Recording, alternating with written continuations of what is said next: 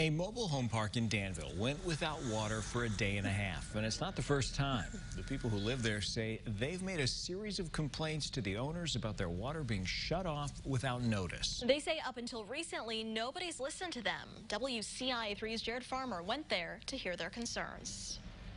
On Tuesday evening, trailer park management discovered a leaky pipe. They moved immediately to fix it, but what they didn't tell the tenants was that their water was being shut off without notice.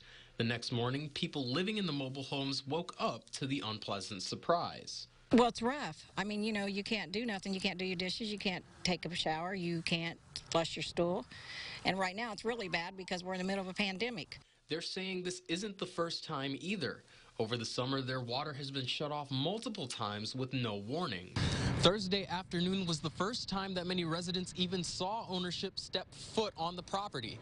Beyond the lack of effective communication, their major complaint is that they've been hard to access. The owner, who would only give his first name, Colin, says they fix issues on the property as soon as they see it. We shut the water off to conserve the water, because if not, the water would be running in the ground, and it could contaminate. It can contaminate the water that's going through the pipe. So we did the proper thing and dig it up.